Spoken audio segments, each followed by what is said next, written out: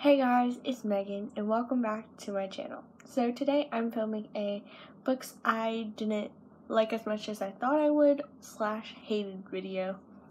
So basically I'm going to be talking about some of the books that I didn't live up to my expectations or books that I just didn't like in general. So I just wanted to clarify that I'm not trying to send hate to any of these books or the authors. They're just books that I didn't enjoy as much as I thought I would. So without further ado, let's get on into the video. Also, if you hear any noise, my sister is up on my bed reading. Say hi. Hi! So yeah, she's up there. So the first book I'm going to start with is books that I hated. So I have two books for this category that I own. Most of the books I hate, I don't own. One of them is actually in an unhaul pile, but I haven't gotten around to getting rid of them yet. So the first book is The Indian in the Cupboard by Lynn Reid Banks. This was a book I read almost 4 years ago, I think. We had a school-wide, one school, one book thing. And it's basically about this little boy who gets a plastic Indian for his birthday. And he has this cupboard that he got from his great-grandmother, and he puts the Indian in the cupboard and locks it, and the Indian comes to life. And it's about their adventures. I thought this book was completely boring. My sister and I both hate this book. Oh my gosh, it was so bad. It's just bad. It's not interesting or anything. There were probably parts I did like. I don't remember it very much since I did read it 4 years ago, but I do know that I do not like this book, and I will probably never read it again. It is a series, and I do believe I tried to read the second one at one point, but I just didn't like it. So, yeah. The next book I have is another book I read for school, but this was a book that I chose to read because I thought I would like it. And that is The Girl in the Well Is Me by Karen Rivers. Now, I do like some of Karen Rivers' writing, don't get me wrong, but this book is very, very frustrating. It's basically about this girl who is new to this school, and she's trying to get into the popular girls group. And so they have this fake initiation for her where she has to walk across this well, and she ends up falling into the well. And so basically the whole book takes place while she's in the well, and her thoughts while she's in the well and everything. And honestly, that got pretty boring after a while because it was just her sitting in the well for the whole book, thinking about her life choices.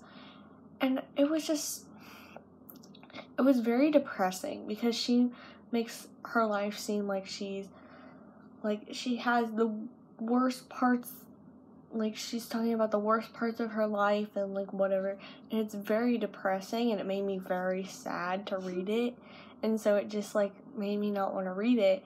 And I hated it because it was so depressing. It got better at the end, but just thinking about it makes me sad because it's this little girl sitting in this well, all depressed because she's falling into this well because of these girls that are being mean to her.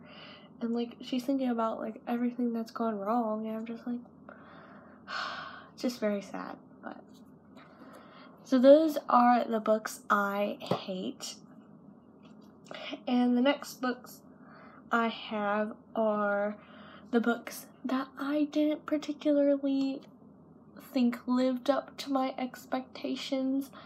But I still enjoyed these books. They just didn't live up to what I thought they were going to be. So the first book I have is Wish Tree by Katherine Applegate. Now, I love Katherine Applegate's writing. The One and Only Ivan is one of my favorite books I've ever read. And I was super excited when I heard she was coming out with a new book, but this one just didn't do it for me. it was kind of boring, and as you can see, it's like super short as well. So there wasn't much time for the story to develop, and there really wasn't that much of a story, I felt like. So it's about this tree in this it's about this tree in this neighborhood, and people tie like ribbon and stuff on it whenever they have a wish, and it's called a wish tree, and it's in this park, and people are going to, I believe, cut down the tree, and it's about like the neighborhood having to try and save it, I believe. I'm really confused. I'm rereading the synopsis because I read it a long time ago, but I believe that's what it's about. I'm trying to figure it out. I'm pretty sure that's what it's about. It's about all the animals in the tree. It was a decent book, but definitely wasn't what I thought it was going to be. And I did like it, but I didn't love it. So that's why this book is on this list. The next book I have is Absolutely Almost by Lisa Graff.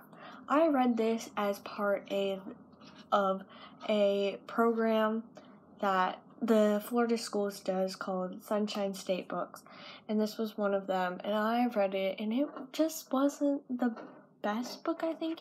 It's about this little boy who is having trouble, he's at a new school, and he has trouble, I think, learning.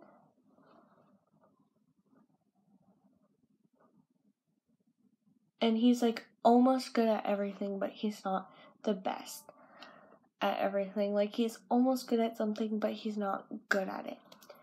And it's basically just about his life in the book and his parents, coming to accept that. He's not good at everything, and he's not going to be good at everything, I'm pretty sure. Once again, these are all books that I read a little while ago, and I might feel differently about them now, but I'm still putting them on this list. Now, I thought I was going to love this book, because it seems exactly something I'd be into, but I don't know what it was about, this book, but I just found it so boring, and I dreaded having to read it, because I just didn't fall in love with the characters like I usually do, and it was just boring. I didn't enjoy it. I mean, I did enjoy it a little bit, and there were parts I did like, but most of the time it was pretty boring, and I didn't love it. So, yeah.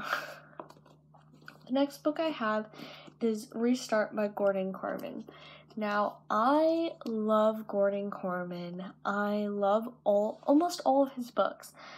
I think he is an amazing writer, and I just love reading all of his books. I find them so entertaining and funny, and I just love them. But this book did not do what I wanted it to do. So it's about this boy who falls off his roof and ends up getting amnesia and forgets everything about himself, so he has to relearn everything he did. But while he's relearning everything, he realizes that before he fell off the roof, he wasn't the nicest person, and he was kind of a bully. And it's about him trying to fix that and become a better person. I really loved the concept for this book, but I don't think I enjoyed it as much as I did. I thought I would. There was something missing, and it didn't quite live up to the hype I get from all of his books, the excitement I get from reading his books. And I usually love all his books, and this was definitely a decent book. It was just not what I thought it was going to be, and there were parts of it that were kind of weird, and I didn't really connect with the characters, so I struggled to enjoy this book a lot. But I definitely did like it, but it's not as good as I thought it was going to be. So the last and final book I have on this list is The Gossip File by Anna Staniszewski. So this is the third book in the Dirt Diary series, which I love. I haven't gotten around to reading the fourth one in the series yet, but I have read the first one and the second one. The first one's The Dirt Diary, obviously, and the second one is The Prank List, and I love all of those books so much, and I think they're just like amazing. I think they're cute little books, and I love them. But this one just didn't hit the mark. Maybe it was the confusing descriptions about the, I believe, spice-scented baked goods at this cafe she was working at. It was like they smelled like oregano or something. I don't know. And then it just didn't make sense. So basically, it's about this girl named Rachel who's visiting her father in Florida. And she ends up working at a resort while she's there because her father works as a scuba diving instructor at this resort. And so she ends up getting a job at a cafe, and it's about her getting to know her dad's new girlfriend, Ellie, and about working at the cafe, and she ends up finding this, getting this gossip file where the workers at the cafe write things down, like juicy gossip about the different the different what are they called?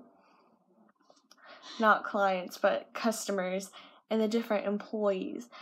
And I don't know, it just wasn't what I thought it was gonna be. I expected something a lot better from this book after loving the first and second books, and this one just like not being it. I thought it was also kind of boring. I felt like nothing really happened, and I didn't like the other characters in this book, especially since she was away from most of my favorite characters in this book, so I didn't get to see them in this book, which was really disappointing. But yeah, so this one did not hit the mark. So that's all the books I have to share with you guys. I hope you enjoyed this video. Remember, you've got to like, you've got to subscribe, and you've got to comment down below what you want to see in my next video. I'll see you guys later. I'm out. Bye, guys.